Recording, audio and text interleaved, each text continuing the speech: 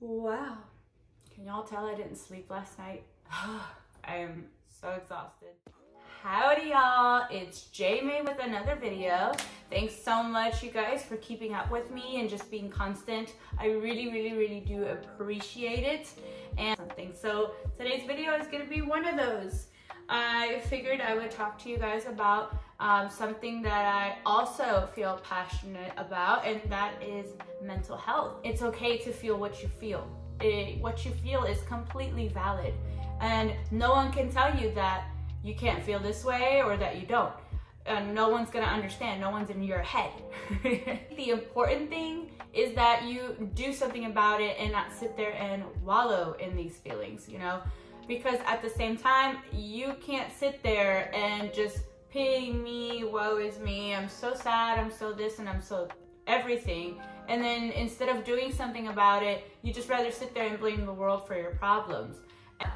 As much as I love to tell people that it's okay to feel, I also tell them that it's not okay to sit there and do absolutely nothing about it. So I wanted to talk about what I used to do and what I am trying to pick right back up. So when I was, let's just say pre-army, I used to write a lot. I used to love to write. It was like my de-stressor. It was something where I could just get out my emotions because, you know, like, what are you supposed to do with everything that goes on in your head? I just wanted to show you guys, like, it's small, but I used to write a lot. This diary dates back from 2005, and it's been written in for 3 years because the last entry was in, let me see, 2008. So that just tells you guys that I used to write a lot, and I honestly, I loved it. It was just so good to just get it out on paper. But it is actually a very healthy way to do things. I know that that's more old school and people don't really like to do it anymore that I know of. I mean, because I don't know anyone that writes a journal anymore. Like, it's not like someone's like, oh yeah, you know, I'm gonna write about this tonight in my journal. It just, I don't hear these things. But I tried picking it up after the military. I came back home and, you know, it was kind of weird because the things that I used to like to do a lot just weren't as appealing anymore. I felt like I was just this completely different person. Writing was exhausting. It was a chore to me afterwards, and same with a lot of other things that I used to like to do. So I had no way again of just de-stressing, and then if anything, all I was doing was just being angry or de-stressing in the wrong ways. So I was in Barnes & Noble the other day with my sister, and she came across this book. Of course, it got my attention, and I looked at it and I was like, oh, it's a journal, you know, it's free to write a journal. So when I looked at it more, it really intrigued me, and I said, you know what, maybe this is gonna give me that little kick that I need to start something positive back up again. So I bought it and I wanted to share it with you guys because I'm thinking, you know, if it intrigued me to do something that I used to like find so daunting, maybe it'll intrigue you guys to go out there and get it and buy it for yourself and maybe help you. So it's called Own Your Life, an interactive journal. So basically what it is, sorry, a little too in. What it is a journal that prompts you to write whatever the subject that it wants you to write about, but it'll tell you the subject, which I thought is interesting because that was one of the things that I did lose was my creativity, my imagination in a sense. Like, I just felt like I would sit there and have the pen in my hand and I'm just like, this is dumb, and I just couldn't do it. So for something to tell me like, you know, give me something to write about, I was like, oh, well then, you know, that makes it easier. That gets my brain on a roll. Like, you know, whatever the subject is. Let me just flip to a random one that I haven't done yet. Jot down 4 recent things you consider failures. Now, consider a couple of things you've learned from each one. Starts out with something like a little insert for you to read and just be able to get into the zone, and then it'll give you your activity, if you want to call it activity of the day.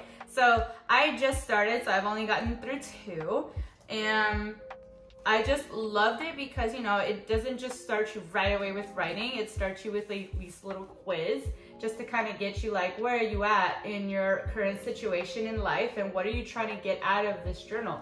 And then it'll give you your results, whether, you know, you are, you know, perhaps you feel as if you've lost yourself in a bit of life's madness, or you're kind of in the middle where you might find that you need to dedicate some time to work out the direction you're headed in. I think it was so cute. It was so interesting. And I said, you know, that's something I can get with. That's something I could definitely give it a shot. And so far, I am finding it fun. I just love that it's gonna help get my mind off of things because, you know, as life just comes on, especially when things are changing, you know, for me, it was, you know, becoming a mom.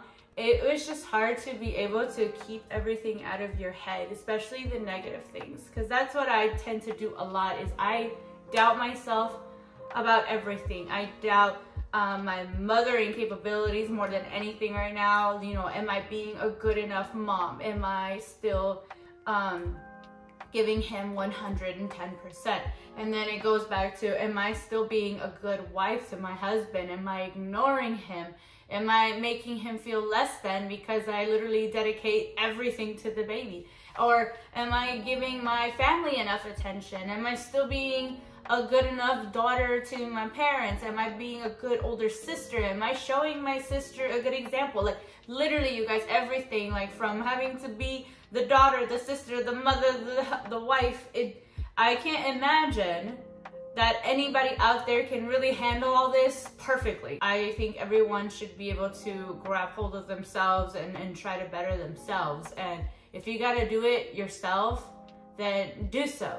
Do it for yourself, because that's what you should do it for first. If you can sit there and give yourself the loving and caring that you need, then you are gonna be a better person, and being able to admit that to everybody else. You know, can't take care of anybody else if you can't take care of yourself. So you guys remember that. You know, I was there at one point. I thought my life was falling apart because of myself too. You know, I put myself in situations that I'm just like, you know, I want to sit there and blame everybody. I needed to fix myself if I wanted to fix everything else around me. It took me years to get it together. So don't feel bad if you feel like, you know, let's say you've been saying since 2017 that you were going to get your life in order. That's okay if it's now 2020 and you still haven't done so. You know, maybe just get yourself a little more focused. Give yourself some time and attention. You all need to just realize that it's not selfish to want to take care of yourself. It's not selfish that you want to move in a positive direction. And if people are getting mad at you for wanting to go up, then those are not the right people that you need to be surrounding yourself with. So I encourage everybody to look into it. If journaling is not your thing, then that's okay. Figure something else out. It's just, for me, this is the only one that I really knew how to do. This is $20, like it was $19.99, $20, you know, and if you have a membership with Barnes & Noble, you get 10% off, and they do send you coupons in the mail too. So, you know, if you decide to sign up and then get the 10% off, or just wait a bit longer and then eventually they'll send you a 25% off coupon, then there you go. A little bit of money off of it if you really want to invest in it. And, you know, they also have different ones that I'm sure are not as new, so you won't pay as much. So definitely, you guys, look around, look into it. I'm sure there's different versions of interactive journals and they might be all exciting. Next thing you know, you have a collection and then you keep them, and then years down the road you can look back like I did with this guy. Guys, I just really want to encourage people and hopefully inspire them to really grow and be rise to rise above the nonsense. If anything we should try and do in life in 2020, it should be trying to rise above the nonsense. If you feel like there's certain people, even if they're related to you, that are just bringing you down constantly. So thank you guys so much for watching and just listening to me blabber on about things. I hope that I can definitely push you guys in a more positive direction. And please like this video and subscribe. It should be down on this side in the corner. Yes, I'm finally learning where the button is. a little pink button that says subscribe. Go ahead and share this video with people that you feel like need a little bit of positivity in their lives or something positive to do, an outlet. Again, thank you guys so much for watching, and until the next video, bye!